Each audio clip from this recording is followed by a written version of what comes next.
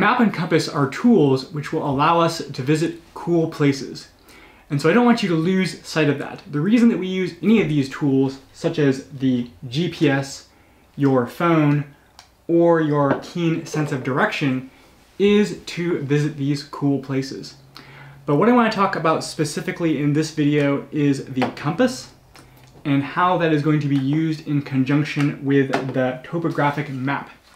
And so what I have right here is a topographic map of the Santa Cruz Mountains in California. And what we are going to be doing in this video is driving to a particular spot and then determining a landmark based on taking a bearing of it and then cross-referencing that bearing with our map. So before I go into the example though, I need to explain really briefly the idea of the topographic map and how that compares to a map that you may find in a book like this right here, where you have general trails and general landmarks depicted, but not much detail. And what the maps in these books typically lack as compared to a map like the one that we're going to be using in the example is this map has elevation depicted in detail.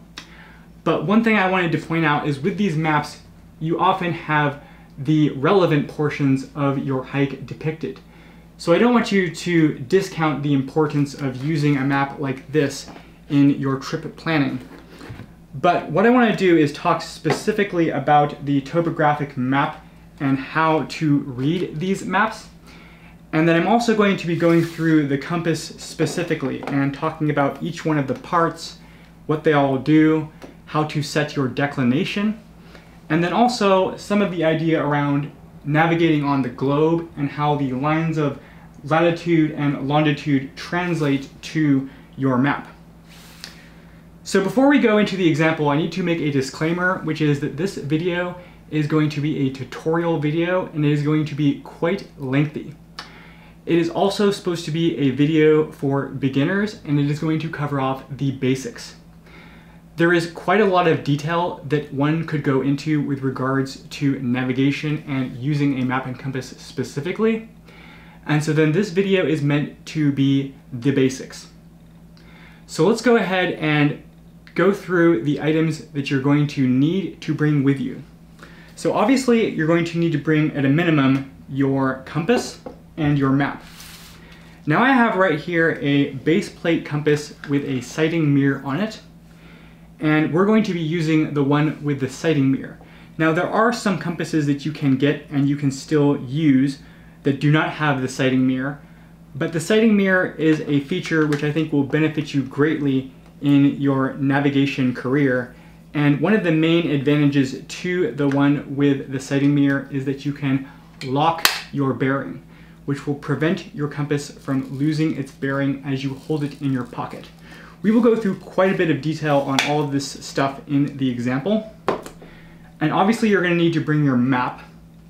Now I do want to point out one thing, which is that I usually bring something called a map bag with me. Now a map bag is basically a mechanism that allows you to store your map and prevent it from getting damaged, wet, or creased. Now this map right here is a waterproof map. But I have found that over the years, even with a waterproof map, you can still find that your map will get damaged. So you will normally put your map into the map bag like this. But I have found that the problem with putting your map in the map bag like this is that you cannot read it. So what I typically will do is I will actually take the map and unfold it like this. And this map, what it does is first it folds out into thirds, and then it does this whole accordion thing like this. And just make a mental note of where you are going to be hiking so that you have the area down and ready to go when you go on your hike. And so then where we're going to be going here is going to be a spot that I've planned out in the Santa Cruz Mountains. And it's this spot right here, Sempervirens Point, right next to Castle Rock State Park. And we're going to be standing at this overlook and observing the field and then finding a landmark and then taking a bearing of it and determining that landmark by looking at our map. So because I'm going to need this quadrant right here primarily, I'm actually going to go ahead and fold the map up into that quadrant, and then I'm going to fold it over again like this. And so then now I have this nice, neat little square with the area that I need right here. And so then I'm going to go ahead and take this square and place it inside of the map bag like so. And then what I do is I actually go ahead and I squeeze all the air out of the map bag, and then I do this whole Ziploc thing like right up until the very end here. And then what I do is I go ahead and I fold it over again once more so that I get all the air out. And then I seal it. And now I have a sealed map that I can pull out as a reference when I'm hiking, and it will show me the area that I need at my disposal. And then the other thing about folding your map like this is that you can fold it over again like this, and then you can actually carry this map in your pocket. Now, your map is not going to do any good if it's stuffed in the bottom of your pack, so I can't emphasize the importance of having your map and your compass readily available at your disposal during your hike. So now that we have the map bag and the map out of the way, and we've discussed the very basics of the compass, now what we're going to do is we're going to go into the compass more specifically, and we're going to discuss each individual part. Before we do that, I have to make one more disclaimer, which is the map and the compass are not meant to be a security blanket, nor is your GPS. So the over-reliance on any one particular device or navigation mechanism can lead you to problems. For example, if your GPS runs out of batteries, it is no longer functional. If your compass is broken, it is no longer functional. So you need to be aware of a combination of skills that you will need in order to function properly in your hiking career. So let's go ahead and dive right into the compass, and I will show you how all the parts work on this specific compass.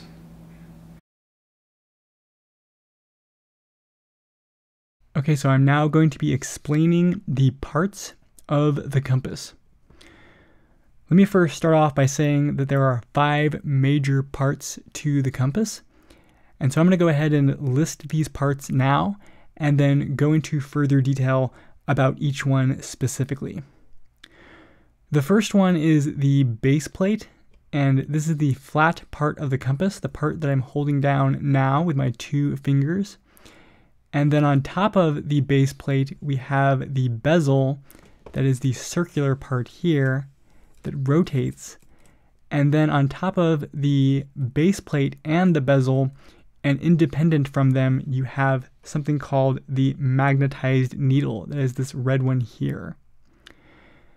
On top of all of these, you have a mirror which closes down and forms a lid that protects your bearing and your bezel.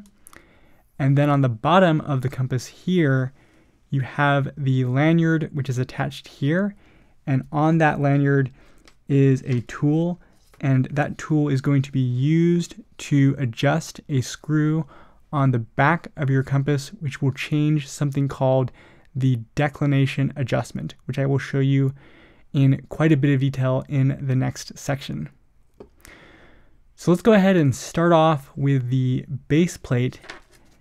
And the base plate has 2 major functions. The first thing that the base plate does is that because it has these straight edges on both sides, it allows you to plot a bearing. And then the other thing that the base plate does is that it allows you to look in a direction of travel or a line of sight. So, for example, I'm going to pan down here to the bottom and show you there is something called the direction of travel arrow. That is this right here. And that is going to point you in the direction that you will be facing when you're going to be using the compass, okay? So as you're looking this way, you see this marker here, which I call the bearing, And then on the other side, you have something called the back bearing, which is this marker here. And so then this is the direction that you're looking. And as you're looking this way, you will find that you can see through this window here. The sighting mirror has this window, and you can position a landmark in that window and then face your direction of travel. I sometimes call the direction of travel the line of sight, because there are times when you're going to be using it to determine a line of sight, but not necessarily a direction of travel.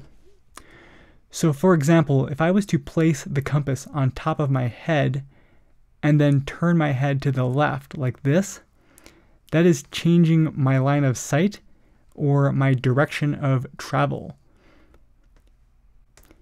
And as I rotate the compass like this, what you will notice is that the magnetized needle, that'd be this one, that one does not rotate. And that is very important to understand in the operation of the compass. And the reason for that is because the magnetized needle is pointing towards magnetic north right now, where I am in space. In other words, my exact location as I'm filming this, north is this direction according to magnetic north. I'm going to go over what the difference is between true north and magnetic north in a second. But first, I'd like to direct your attention to the bezel. Okay, the bezel is located on top of the base plate. That is the circular part of the compass, the part that rotates when you turn it like this.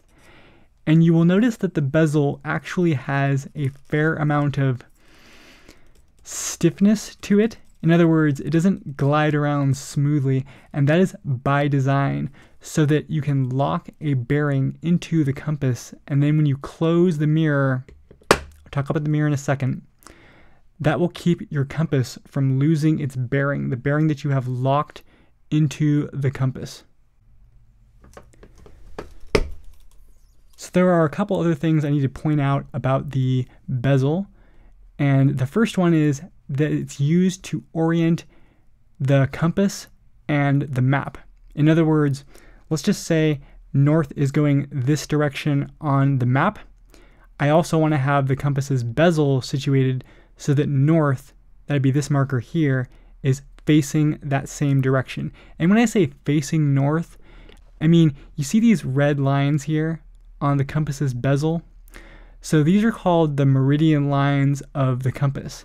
And on your map, you're going to find blue lines that run vertically like this as well. And you're going to want to align those lines so that they're parallel. And that will help enable you to get a very precise measurement between your map and your compass. So this is what that would look like if we had a map in front of us. Imagine these blue lines here represent the blue meridian lines of the map that run vertically. In other words, north is this way on the map. And so then the compass's bezel is used to align those two so that you have north on the bezel situated in the same direction as north on the map. So for example, if I was to position the compass like this on the map, then I would actually have to rotate the bezel itself in order to realign the compass's meridian lines with the maps. However, if I was to do that, then I would no longer be facing on a north-facing bearing. If I was to hold the compass in this way, that would be considered a north-facing bearing because I am at 0 degrees right now, and my compass is facing and oriented in that direction. I want to point out one other thing, and that is the box. That is this hollow needle here in the middle of the screen. Some people call this the doghouse or the shed. Whatever works for you, use that, as long as you can remember what it does. So this box is used to determine the magnetic north direction on your map. So right now, this magnetized needle is pointing to magnetic north, where I am right now, and that area has a 13-degree eastward declination adjustment. So for example, if I was to move the compass like this by rotating it, then what you will find is that when I box that needle like that, what this is actually telling me is that north is this direction right here if I was in an area that had 0 degrees of declination. However, I'm in an area that has a 13-degree eastward declination adjustment. So what that means is that this needle is actually shifted over this way 13 degrees. And so I actually want to move this box over as well to compensate for this difference. This is going to make a lot more sense when I go into the declination section specifically, but I wanted to introduce you to this concept of the box. So then there is one other thing I want to point out on the compass's bezel, and that is this arrow right here. This is called the clinometer, and I am going to ask that you ignore this needle. Basically what it does is it falls down with gravity, and it is used to measure the height of an object. I never use this feature because your map has elevations listed, and I don't want you to get confused by it, so I'm going to ask that you ignore this arrow from this point forward.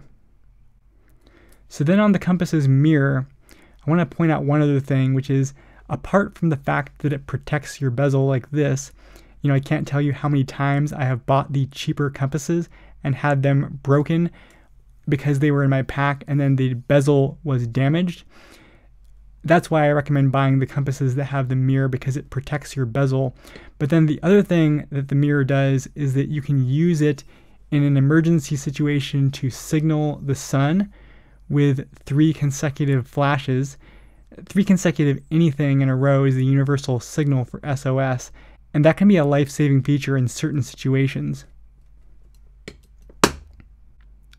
And so then the last thing I want to point out on the compass is the fact that the bearing marker, the box, the needle, the bezel, and this marker, which I call the back bearing, are illuminated. In other words, they glow in the dark. So let me go ahead and illustrate that by loading these up with light and then turning off the lights in my room here.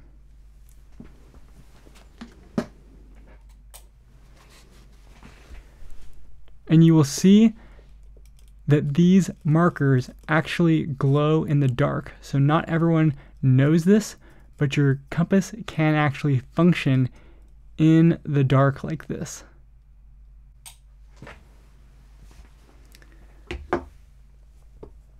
Okay, so now let's go ahead and take a deeper dive into how to do the declination adjustment. So before we go ahead and do the declination adjustment in detail, I first want to briefly explain a little bit about how declination works and how it is monitored over time. So your declination will actually change throughout the years because of how the Earth's magnetic poles are shifting around. And so then at the time that this map was printed, which was 2013, the approximate declination was 14 degrees east, is what it says right here. And then it actually says down here the approximate annual change is 6 minutes west. I'll explain what minutes are in another section, but basically they're an increment of degrees. In other words, you could calculate your declination with a fairly reliable accuracy based on the declination that existed in 2013 of 14 degrees. It's actually shifted over now. It's now 13 degrees approximately based on this math here. But if you wanted to get really precise, what you would need to do is you would need to go to magneticdeclination.com. And here you will find that you can input a city's name, or you can click on a point on the map. And right now I've clicked on the point where we will be standing when we take our bearing. And that location's GPS coordinates are 37 degrees, 15 minutes north, and 122 degrees, 9 minutes west. And the declination in that area is 13 degrees and 4 minutes, which is about 13 degrees. So what we are going to do now is perform the declination adjustment. I would like to pan down this way and show you something on the bezel. And that is the fact that the box is positioned right now completely parallel with these red meridian lines.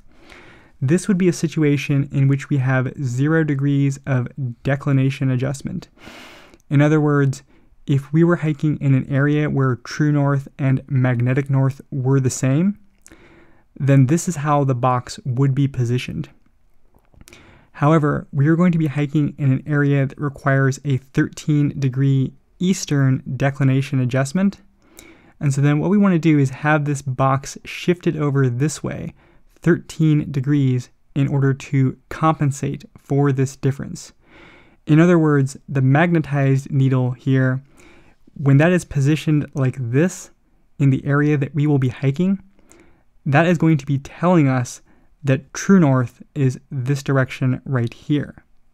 So let's go ahead and pan down to the bottom of the compass, and I want you to see that there is this semicircular scale around the perimeter of the bezel here, and that scale is actually printed on the bottom of the bezel. So let's go ahead and turn the compass over onto the back side.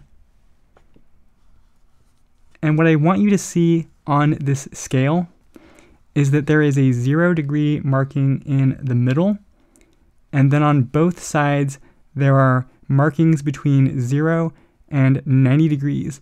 All of those red hash marks are 2 degrees, and all of the white spaces are odd numbers. I also want you to notice the fact that this side is labeled as Eastern, and this side is labeled as Western. Remember, this is the back of the bezel we are looking at. So everything here is going to be the opposite of what it is on the front. I would now like to draw your attention to the black arrow on the top of the screen, which is designating or pointing to this black hash mark. This marker tells us what the declination is set to.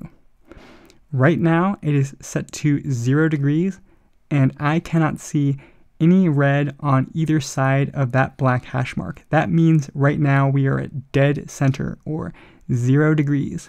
And so then what we want to do is we want to move this hash mark over this direction in order to get to 13 degrees. And because each of these red hash marks are 2 degrees, this one right here, the longer one, is 10, this one is 12, and so then what we're going to be aiming for is this white space right here. This is 13 degrees. Let me go ahead and pan down this way because I want to show you how this mechanism is going to work. You have to understand that black arrow is mechanically linked to this red box, and it is controlled by this screw here. When you place your tool inside this screw and turn it, that is going to change the orientation of the box. When you turn the screw clockwise, that is going to cause an eastern declination adjustment. When you turn the screw the other way, counterclockwise, that is going to cause a western adjustment. So let's go ahead and make the declination adjustment now by placing the tool inside of the screw. I do want to emphasize, when you make this adjustment, you do want to go slow. So I am going to go very slow.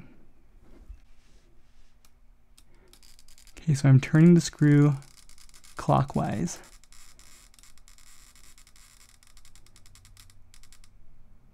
That's 2.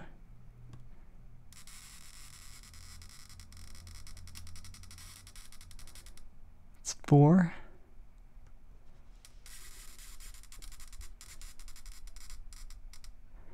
6.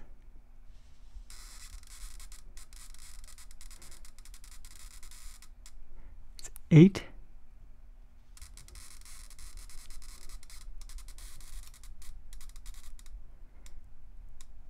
10. And I do want to emphasize that I really do go this slow when I do it for real.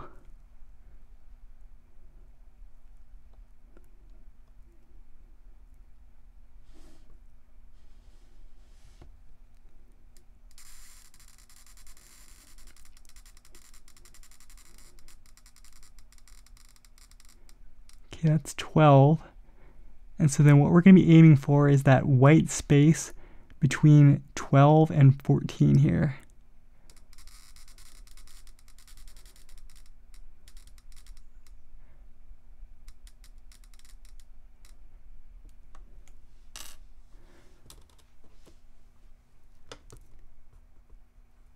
Okay, so let me pan down here, and I want to show you what that did to the box. Remember how the box was running parallel? Now it's shifted over like this. So when I turn the compass over onto the front,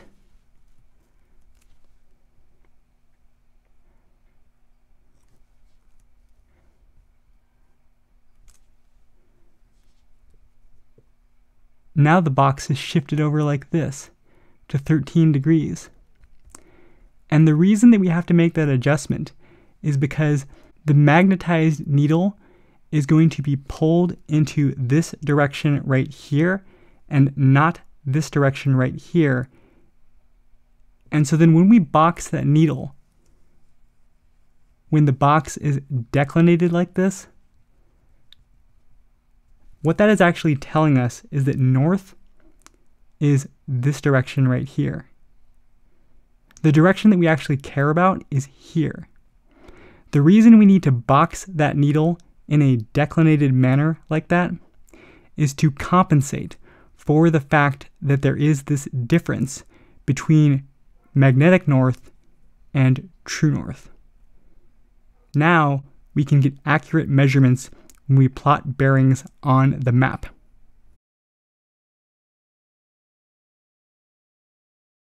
What we are going to do now is take a closer look at the map. This is map number 816 in the National Geographic series of topographic maps depicting Big Basin, Santa Cruz. And what I want to do is I want to show you how to read these maps and how to understand the way topography is depicted in them.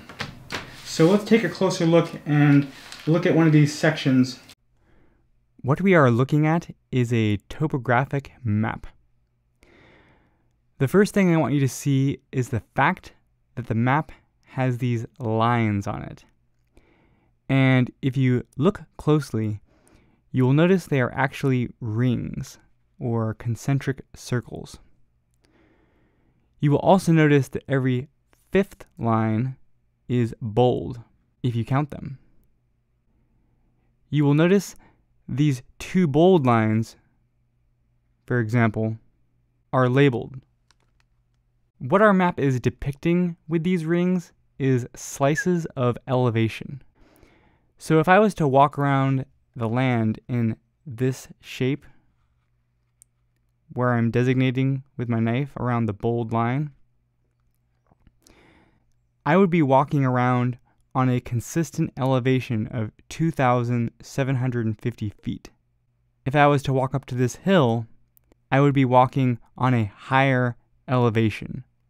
From looking at this map, you can actually tell that the contour interval, or the vertical distance between lines, is 50 feet, because this bold line is 2,750 feet, and this bold line is 2,500 feet, and there are 5 lines between them, which means each line must be 50 feet.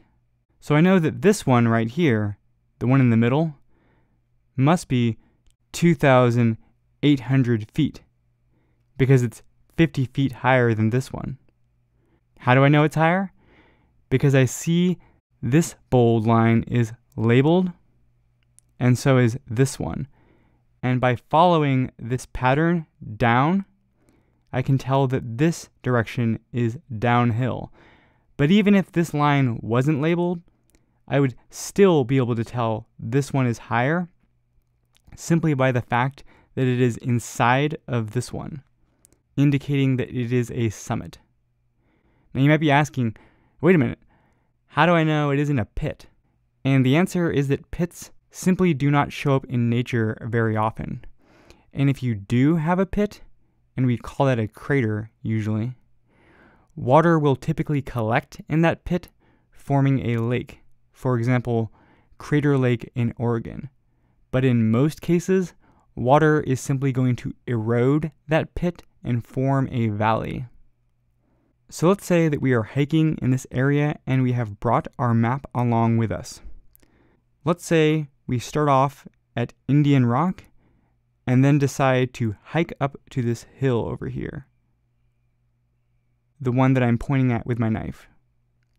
And suppose that I turn my head over and see Summit Rock off in the distance.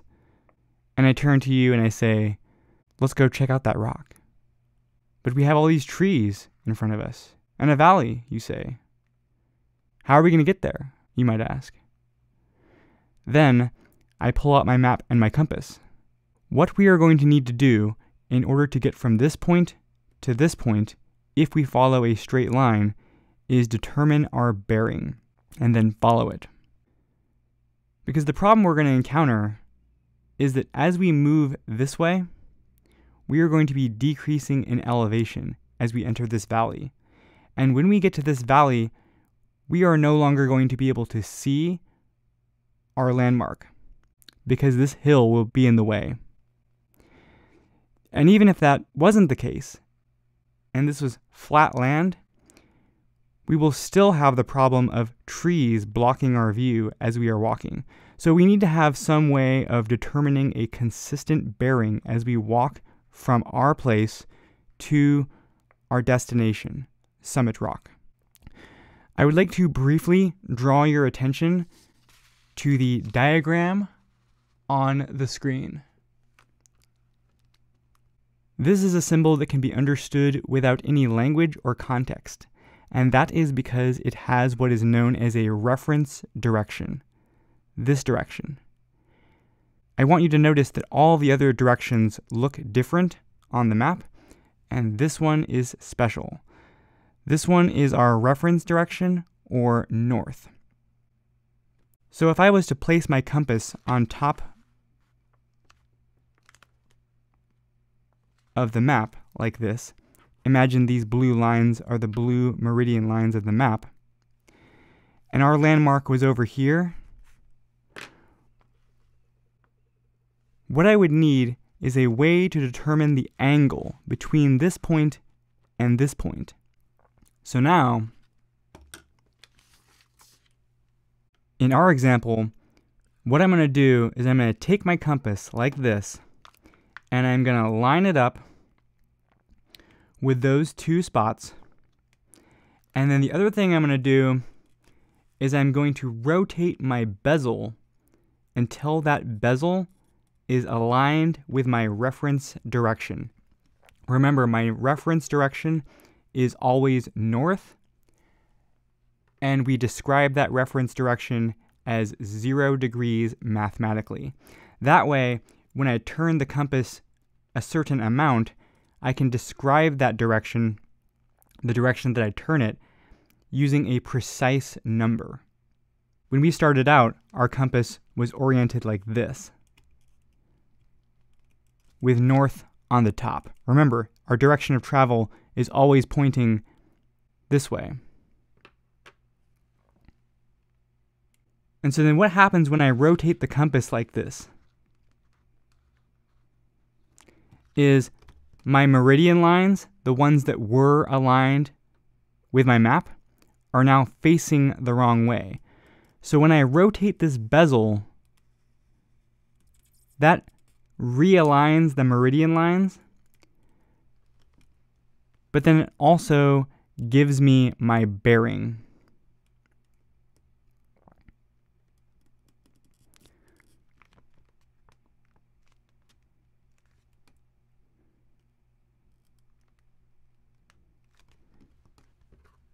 See this meridian line here, the red one? and how it's next to this blue one, those two lines are parallel. That means the meridian lines of my compass are aligned with the meridian lines of my map. That also means that this number, the one that is in the direction of travel, is my bearing. The bearing that I would follow to go from this point to this point. Now it's important to keep in mind that after I measure this angle, I have to make sure my needle is boxed. So that means that the direction that I'm facing right now in space is this direction right here. If I was to move my body like this, you'll notice the magnetic needle is no longer boxed. That means I'm no longer moving in the direction of my bearing. In other words, I need to readjust my body and turn my angle so that I'm facing the direction of my bearing. It's important to point out that I have this number on the back or the opposite direction of the direction of travel. This is sometimes known as the back bearing. So for example, if I was to go from this point to this point, in order to head back to where we started, I would need to have some way to reverse what I did. And you might be tempted to put your compass on the map like this and just say, well, I'm going to follow this bearing, 121 degrees. And that is actually incorrect. Although it would be mathematically correct to do that, the correct way to perform that is to actually move the compass like this and adjust your bezel again like this to your new bearing. Notice my meridian lines are parallel. And the reason for this is because what you want to get in the habit of is thinking of your direction of travel as having a laser coming out of it. In other words, I'm going to tape a white line on the bottom of the base plate here.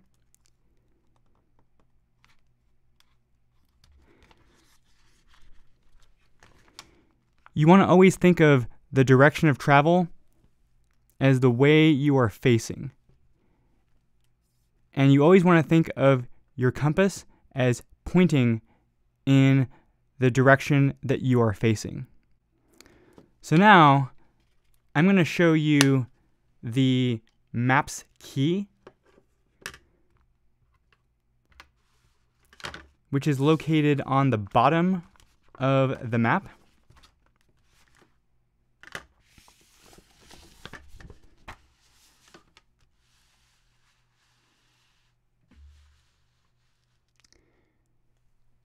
And what the key does is it tells you different symbols and what they mean on the map.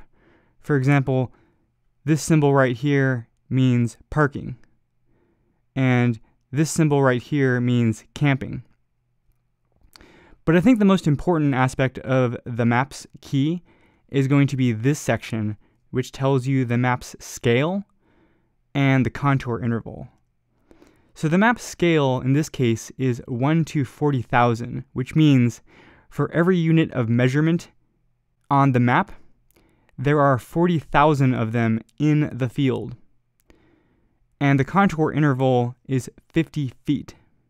Remember, we were actually able to see that by comparing the topographic lines that were bold, which were arranged in an interval of 250 feet. So here we have a close-up view of where I will be standing when I take my bearing in the field. I sometimes call this place the point of origin, or the place where I observed the landmark and took my bearing. So I am going to be parking my car in this parking lot right here where the red dot is indicating, and then walking approximately 20 yards down the trail where there is a little bench here. From there, I will then look off into the distance and try to find a landmark so that I can take a bearing of it and then identify it on my map. I would like to briefly draw your attention to the elevation. So as you recall, there are bold lines on the map, which in this case are in increments of 250 feet. And we have one bold line down here which is labeled and one up here which is not. Through the process of deduction, we can conclude this one is 2,250 feet, which means the next line over would be 2,300 feet, and the next one after that would be 2,350 feet, and that one is pretty close to where we will be standing. So I am going to go ahead and say we are going to be standing at approximately 2,350 feet when we observe our landmark in the field.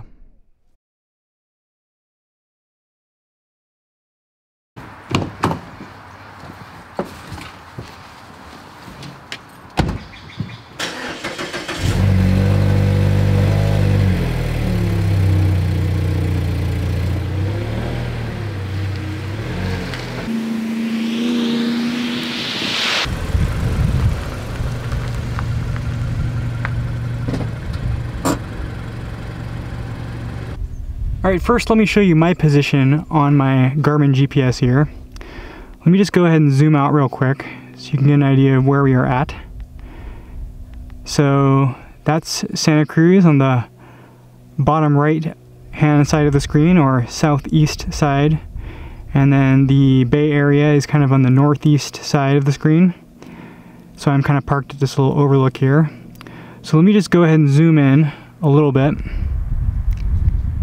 And remember, this is a situation in which I know my position, but I don't know the position or the name of the landmark that I'm looking at in the field. So now that you have an idea of where we are on the map, let me go ahead and show you what the field looks like. Alright, so I'm standing here at this vista point, and I'm looking out over the horizon here. And what I'm going to do is I'm going to try and find a landmark that I can try to identify. And in scanning, I see this mountain peak off in the distance back there. And so what I'm going to do is I'm going to grab my compass, and using my compass and my map, I'm going to try and identify this landmark on my map.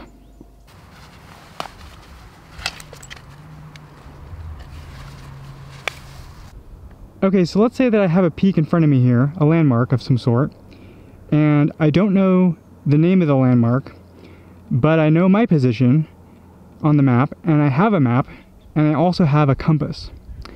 So what I can do is I can use my compass to identify the landmark on the map.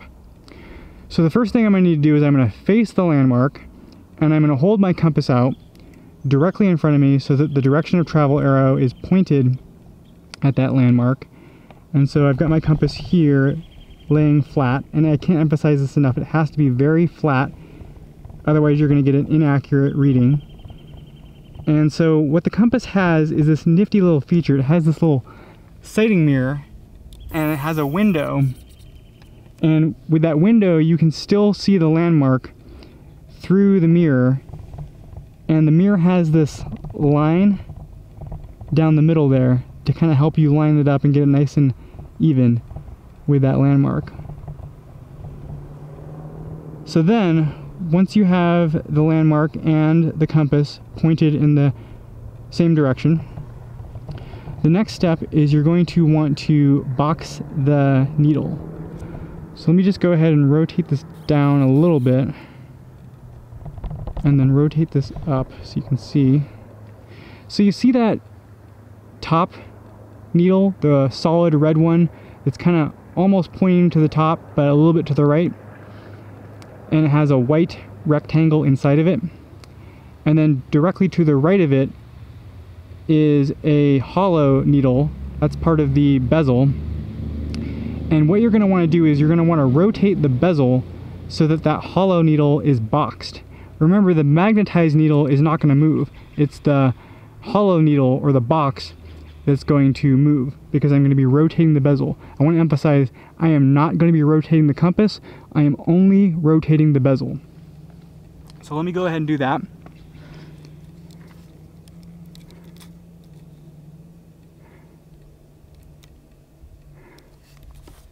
Okay.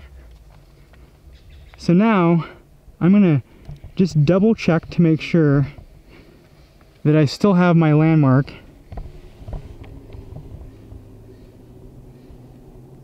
in my sighting mirrors window. And then what I'm gonna do, after I have my needle boxed, is I'm gonna go ahead and rotate this mirror down a little bit so that I can see my compass's reading. And your compass has that line down the mirror, and that's going to help you identify a precise compass bearing reading. It looks like this one is about 214, maybe 215 degrees. If it's 215 degrees, it'd be in that white space. If it's 214, it'd be on the line. All the lines are even, all the spaces are odd. So I'm going to go ahead and write down, to me it looks like about 215 degrees. I'm going to write down 215 degrees. And that's going to be my compass bearing. Okay, so now we just took our bearing and we're now going to log it into our log book.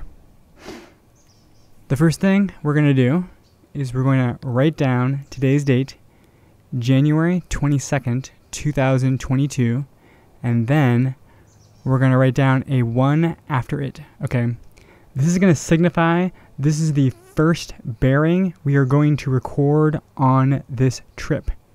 If we were going to record multiple bearings on this trip, we would record them in the order in which we took them. That way, we can reverse them.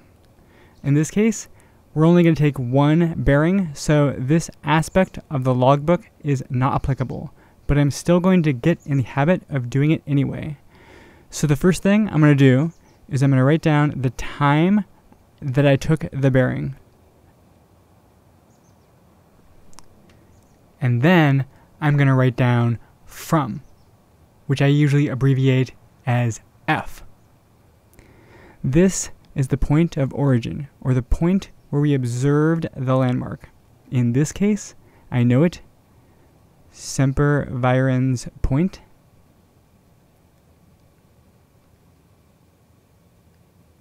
Santa Cruz. And then we're going to write down 2, which I usually abbreviate as T. And because we don't know what we're looking at, I'm going to put a box here. Now, I'm going to write down B. That stands for bearing. And I'm going to write down the bearing we just recorded of 215 degrees. So on this compass, that will lock the bearing. And so even if I forget to write this down, at least I have my last bearing locked and I can continue to follow it without needing to touch the bezel. Then what I do is I actually record the back bearing, okay? The back bearing is the number that is on the opposite side of the compass. In other words, on the opposite side of the direction of travel, or 180 degrees from the bearing. You can see that number here on the back of the bezel in the opposite direction of the direction of travel arrow. In this case, it is 35 degrees, so I'm going to go ahead and write that down. Even though I can easily turn that compass around, you never want to point your compass backwards when you are taking or following a bearing. I find it quicker to actually see the back bearing in the logbook, so that way I can follow that series of back bearing numbers if I need to reverse my directions. So now we're going to plot this bearing on the map and determine the name of our landmark.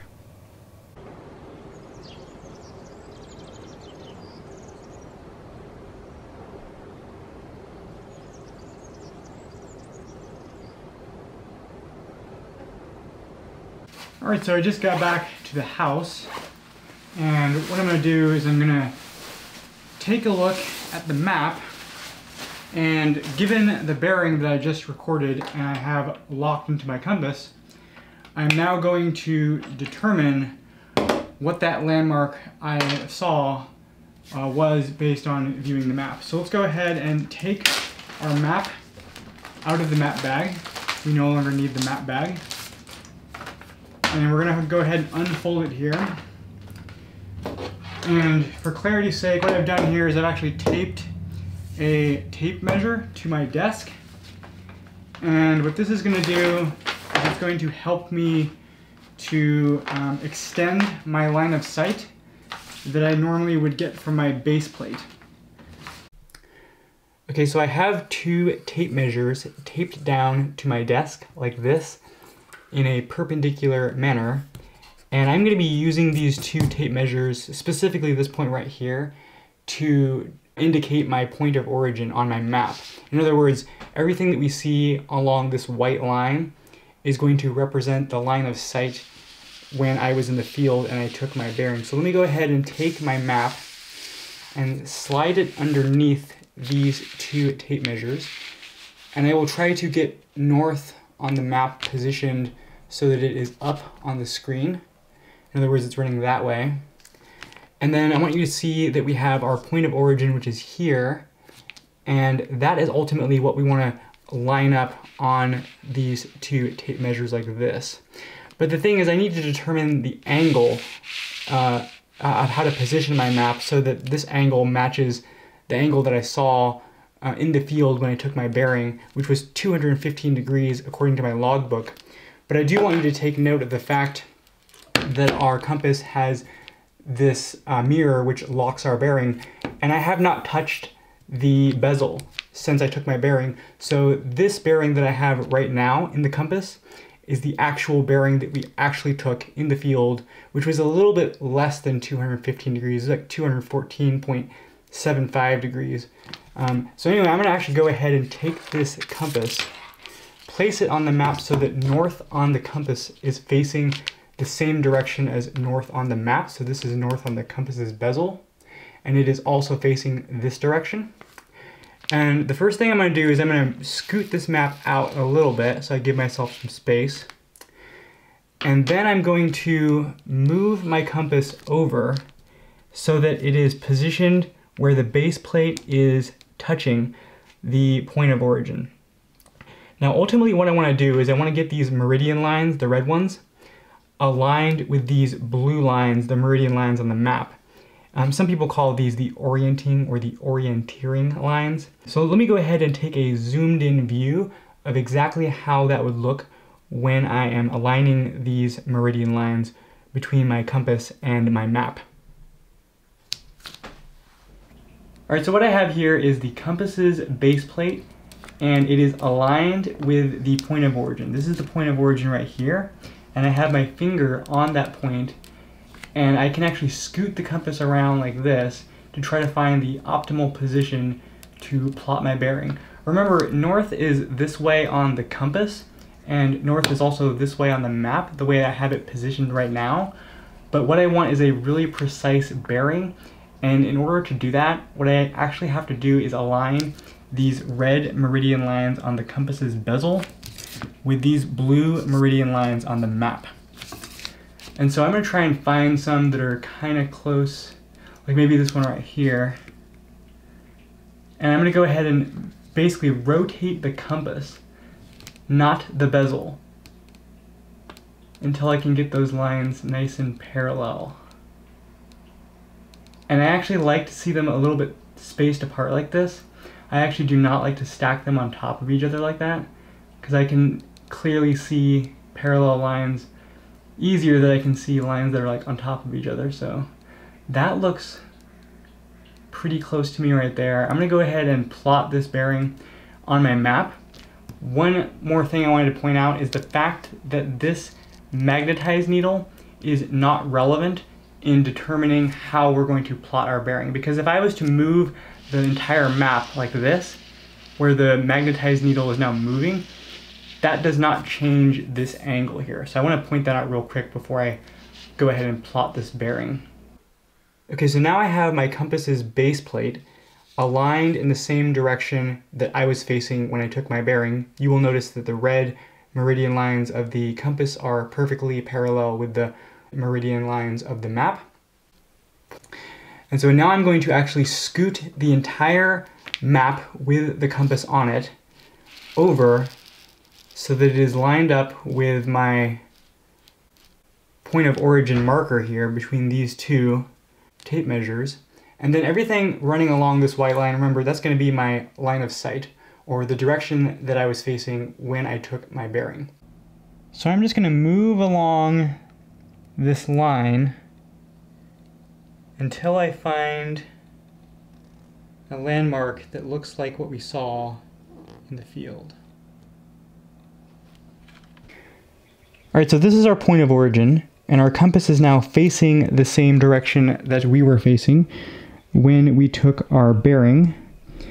And so I saw that there was a landmark down here that looks like it could be our landmark. There is a mountain peak labeled 2208 right there in the middle of the screen. And if I move the tape measure out of the way, that is Pine Mountain. Our current hypothesis is that it's Pine Mountain, but if I was to scroll over this way, you will see that there is another landmark right over here called Eagle Rock. And so because they're so close together, I'm actually going to go ahead and take one more bearing from a different location. And what that's going to do is that's going to give me more accuracy on my hypothesis that this actually is Pine Mountain. Okay, so now that we've identified a peak on our map that lies along our line of sight, and it could be our landmark, we are now going to log it into our logbook.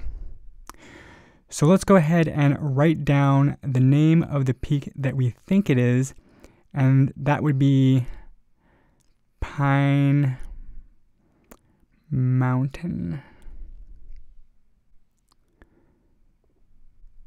And if it turns out that after we do our second observation that this isn't our landmark, we're simply just going to cross that name out. And I'll explain what this box over here is for in a second. But first, what we need to do is we need to close the trip. So closing the trip lets the reader know that this is the end of the bearings we logged for this trip. And then we're going to write down the time of day that we closed this trip, which is 1:31 p.m. So because we observed our landmark one time on this trip, I'm going to write one tally mark here in this box. And this way, we can then determine the accuracy of landmarks we have cited based on how many tally marks we have in this box. After we cross-reference our subsequent bearings we will take of this landmark. So because Eagle Peak was pretty close, we're just going to want to provide the reader with some additional assurance that supports our hypothesis that this actually was Pine Mountain that we observed. So the place we observed the landmark from was here, but that place was pretty far away from the landmark itself. So there is the possibility that we could have mistakenly identified an incorrect peak. So what I'm going to do is I'm going to take another bearing from another location on the map. And after examining the map, I have determined that there is another overlook right here called Goat Rock Overlook. So I'm going to drive to that location, and then from the overlook I will take another bearing to corroborate the hypothesis that I observed Pine Mountain. Alright, so I'm just going to check my GPS here and verify my location, which I believe to be Goat Rock. So I'm going to try and zoom in here and see if I can click this icon. Yep, Goat Rock. So Now I'm just going to zoom out a little bit. So keep in mind our last bearing was on the northwest over there. So let's go ahead and take one more bearing. Alright, so I'm standing here at the Goat Rock Overlook, and I'm scanning the horizon here, and it looks like I see my landmark, or what I think is my landmark, right here. So I'm going to go ahead and take my compass out and take a bearing, and then plot that bearing on the map and compare it with my first bearing that I took yesterday.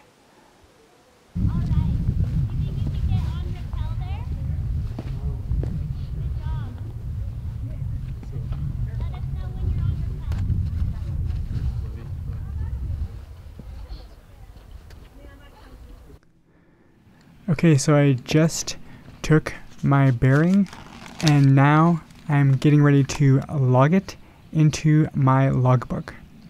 Today's January 23rd, 2022, and it is 2:24 p.m. And my only bearing that I took in the field today was from Goat Rock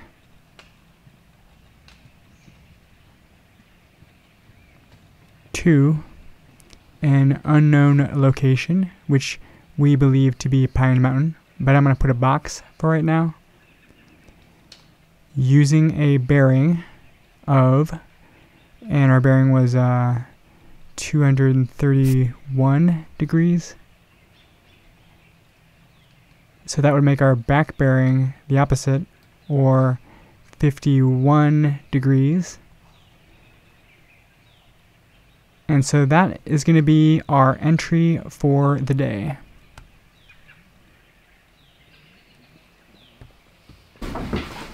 Alright, so now I'm going to plot the bearing that I just took onto my map. This is the second bearing that I've taken so far. But before I do that, I just want to really quickly explain the idea around how you can plot your bearings. I think I might have forgotten to mention this earlier, but I actually do bring a tape measure with me to the field. And the reason that I bring the tape measure is because your compass actually has the base plate, which you can use to measure distances, and which will actually work great for short distances. And you can actually extend that with the mirror. But I found that distance just isn't very long. So one way to combat that is to bring, for example, a book, which I often bring with me anyway, and that will extend the distance that you will get from your base plate. But even that distance could not be long enough for you. That's why I often bring the tape measure to extend that distance. And the other thing is, if it's windy or if you don't have a flat surface, like for example, when you're hiking, you're going to be on rocks and snow and dirt and trees and things, and there's just not going to be flat surfaces that are going to be where you're going to be able to just lay your map out like this. So that's why I bring the tape measure, so I can tape one section to another section and have that straight line, so I can plot my bearing without needing a flat surface. So let's go ahead and plot this bearing onto the map. Alright, so this is Goat Rock, the place that I observed the second bearing from. And I hope this is going to be the same landmark that I saw in the previous bearing.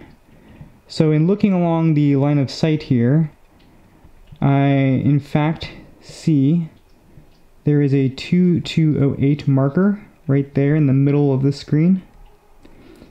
And if I was to take the tape measure and move it aside like this, you will see that is Pine Mountain, confirming our hypothesis. Okay, so now we have another observation of Pine Mountain. So I'm going to write that down here in the logbook. And this is the second time we have observed Pine Mountain. So I'm going to write 2 tally marks here, and then I'm going to go back to my previous bearing and add another tally mark here. And that just provides the reader with additional assurance as to the validity of our claim that we observed Pine Mountain. And so now, because this is the end of the trip, I'm going to write end of trip here to close the trip.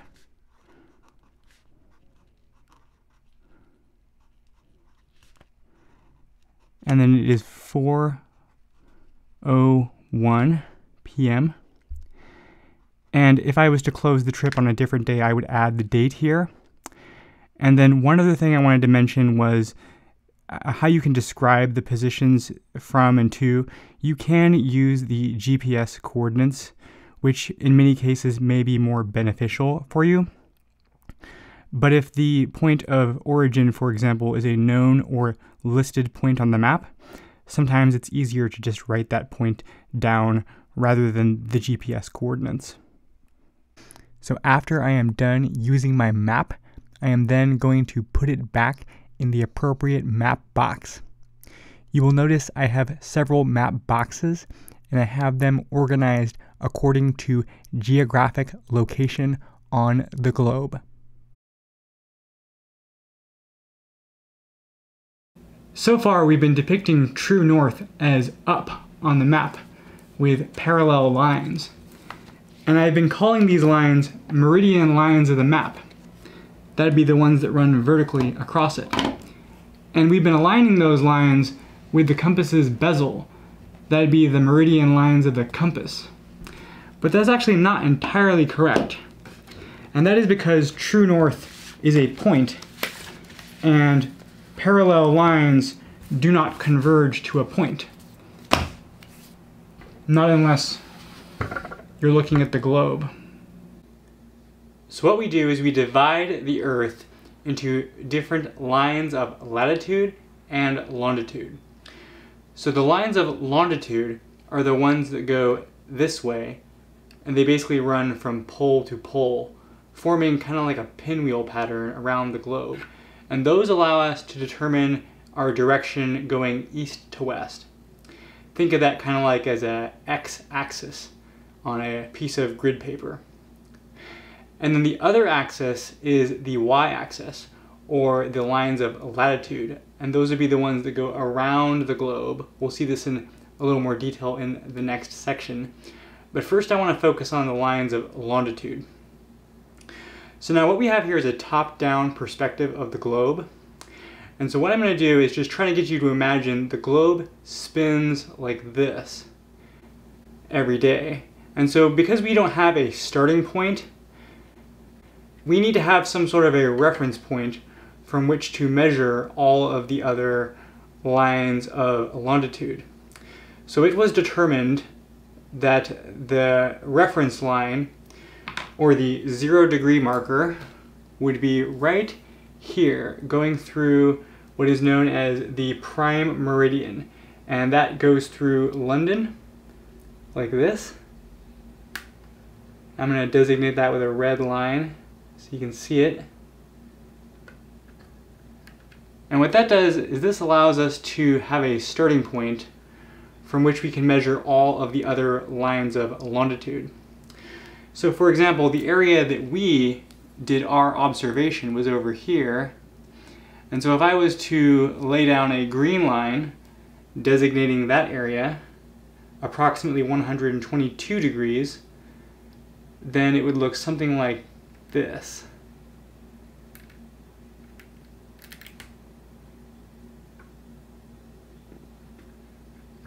And so now, when I position the globe like this, where 0 degrees is at the top of the screen, you can get a better idea for how these lines of longitude are labeled. So this is the line that we're at, or 122 degrees, which is the same as how you would describe it on a circle.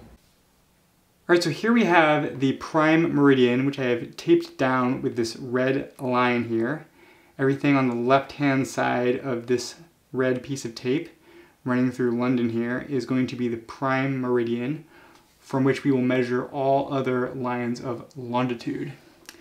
So if I was to scroll over this way and rotate the globe like this, you will find that I have labeled our area with a green line like this, which runs all the way to the North Pole. And this green line here is meant to represent the right-hand edge of our map. In other words, this is a meridian line that on our map pointed to true north.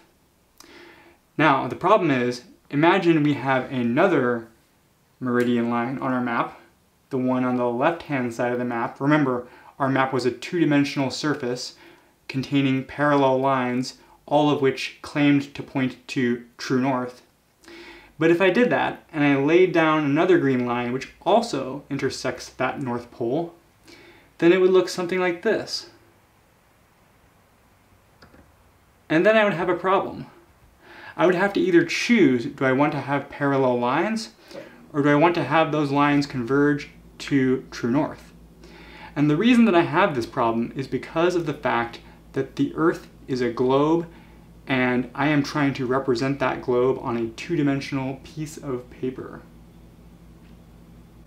So there is one other thing I have to explain about lines of longitude, and that has to do with how they are described from 0 degrees, or the prime meridian. So this is a globe we are looking at, and if I spin the globe this way, you will see that every 15 degrees there is a label on the globe for a line of longitude. And so if we just keep spinning the globe over this way, we were at approximately 122 degrees, which is right about here on the lines of longitude. But what I want to point out is I actually have to specify this is 122 degrees west, because when they invented this system, here is 180 degrees right here. So this is halfway around the world from 0 degrees. Rather than having the numbers continue, they actually go backwards. So this is 165 degrees east. In other words, every line of longitude is described as a 180 degree increment from the prime meridian. And you have to specify whether you're talking about going in an easterly direction or a western direction.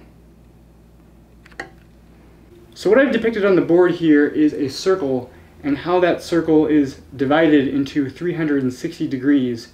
And then each one of those degrees is then divided into 60 minutes, and each one of those minutes is then further subdivided again into 60 seconds. So now, in terms of navigation with a compass, so let's just presume this is a compass, and these red lines here represent your orienting lines. You're very rarely going to actually have to be this precise in your bearings. But where I think this concept really applies is in other areas of navigation where you're going to be using a circle. For example, in determining lines of longitude, you need to be much more precise than just a single degree.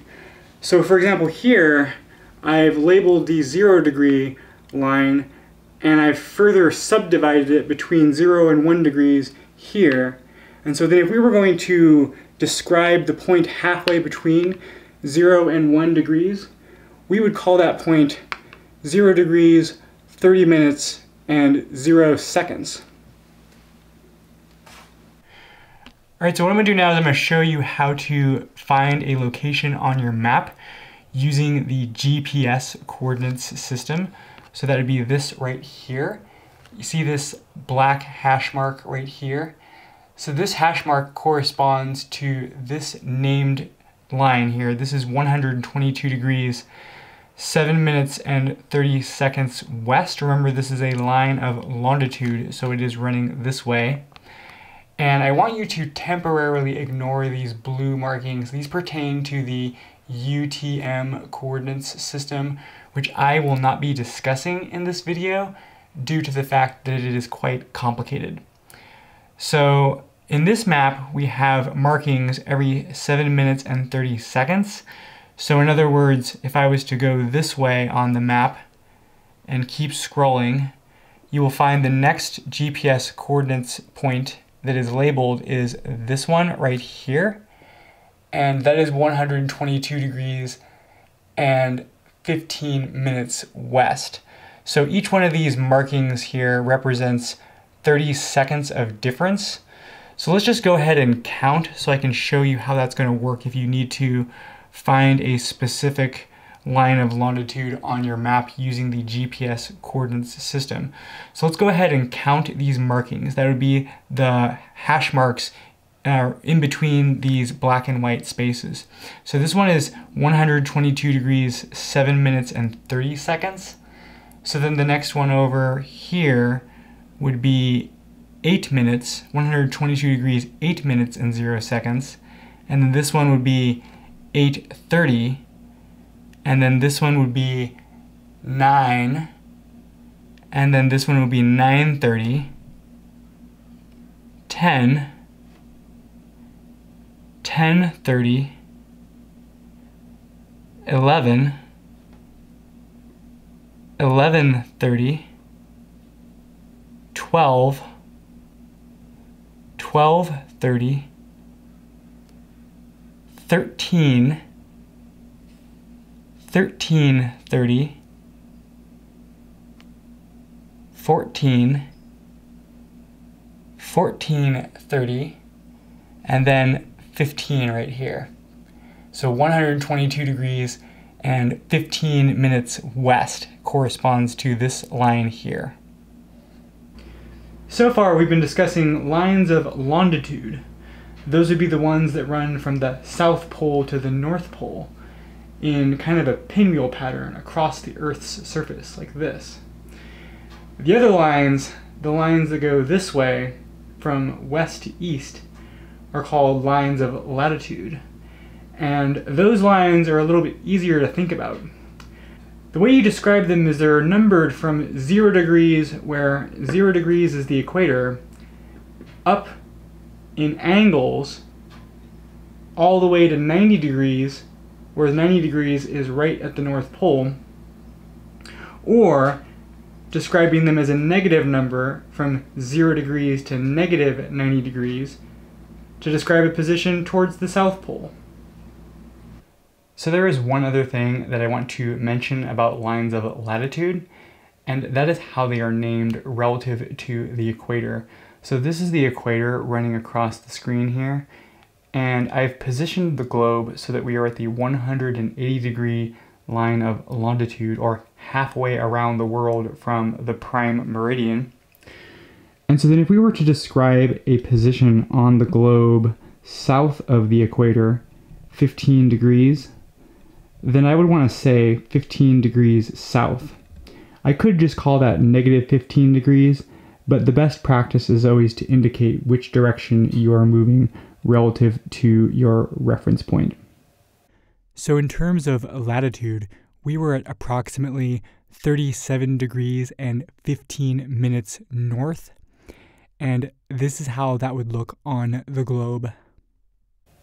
So here's a look at where we were standing when we took our bearing, and this is Google Maps. So if I scroll down here and take a look at what the GPS coordinates were, you will see that they're listed with the latitude first and then the longitude. So this would be 37 degrees and 15 minutes north and 122 degrees 9 minutes west. So Google Maps lists out the minutes as a percent or a decimal, but I find that it's more helpful to actually list out the minutes themselves when you give coordinates. So this is where we were standing right here approximately. And so let's go ahead and list the latitude first. So that would be 37 degrees and approximately 15 minutes north. So this line over here corresponds almost to this line right here. This is 37 degrees and 15 minutes north. So just under 15 minutes is where we are.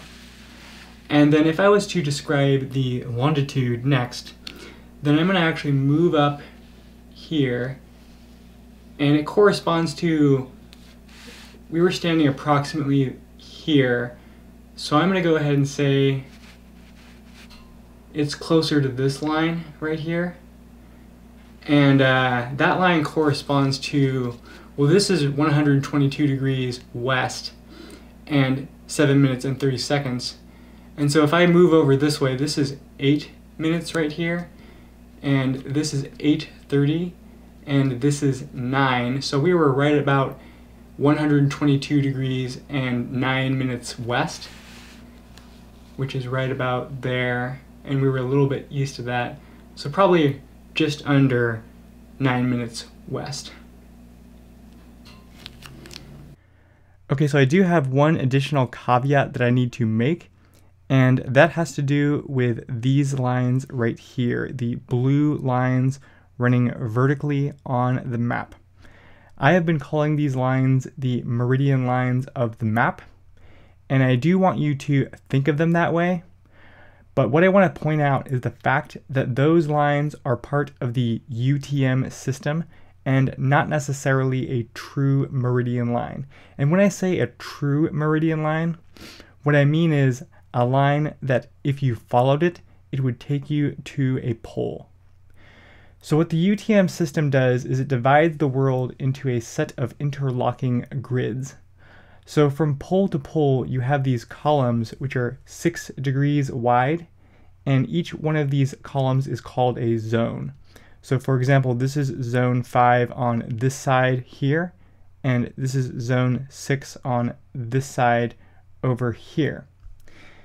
And what I want you to see on this particular map, which is a map of Gates of the Arctic National Park in northern Alaska, is the fact that Zone 5's lines are going straight up like this, perpendicular to the edge of this side of the map, and yet Zone 6's lines are running slanted like this. So the reason I'm pointing this out is because I want you to be aware of the fact that there is this additional reconciliation you will need to do between true north and grid north when you use these blue lines. I do want to point out that this effect is going to be immaterial in areas that are lower in latitude or on maps with a closer scale, such as 1 to 40,000, as in our example. The map we have here is a 1 to 400,000 scale map, and it is also in an area that is high in latitude. So these two effects combined are producing the slanted line effect on Zone 6 here. So anytime we're going to try and translate a complex three-dimensional rotating object like the Earth onto a simplified two-dimensional flat piece of paper like a map, we're going to run into a problem, and that problem is known as distortion. Okay, on your map, you're going to have lines running parallel like this, pointing to true north. But this is true north right here. This is a point. And as you can see, all those lines that run parallel like this, they all start to become more and more close to each other as you get higher in latitude.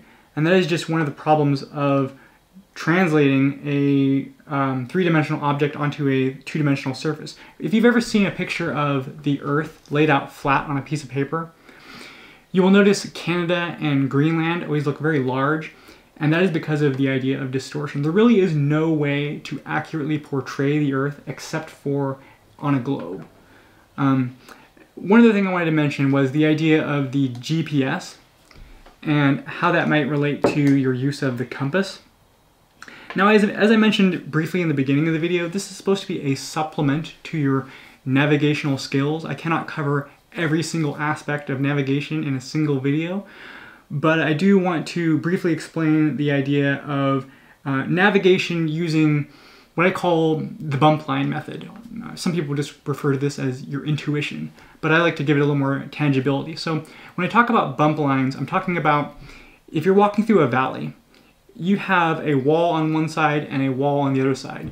Those are what are known as bump lines. If you're walking along a river, you follow that river, and then that is your bump line. Basically what I'm saying is you have a reference point that you follow, and that becomes your reference point for where you are on the map. And what I mentioned briefly in the beginning of the video was I don't want you to rely on the GPS because it is an electronic device. It can fail. It has batteries. And when those batteries die, and it's the same thing with your phone too. The reason you see me take notes in a real book like this is because I know it's going to work 100% of the time. My phone, if it runs out of batteries, that's it. So the only way you really know if you've got this stuff down is if you just start practicing with it and going out in the real world and testing out your gear.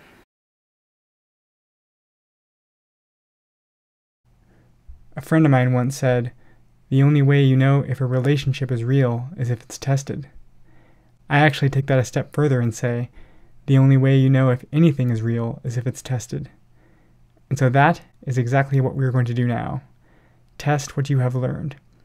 Only this time, I'm going to give you the landmark, and you're going to have to give me the precise bearing. And it's going to be life and death. So imagine we have a missile launcher at the east peak of Mount Tamalpais here, and we have a group of bad guys located on Alcatraz Island. And the problem is we have to aim our missile launcher at this target, but we don't want to hit any civilians, and directly to the right is San Francisco, and directly to the left is Angel Island and Tiburon. So we need to be pretty precise with our missile in order to hit our target of Alcatraz Island. So the question is, at what exact bearing do I need to aim my missile launcher to hit this target? And for that, I will need my trusty compass. Now I'm standing here at the east peak of Mount Tam, and I need to determine the exact number that I will need to aim my missile launcher in order to shoot these bad guys. So the question that I pose to you is, what is that number?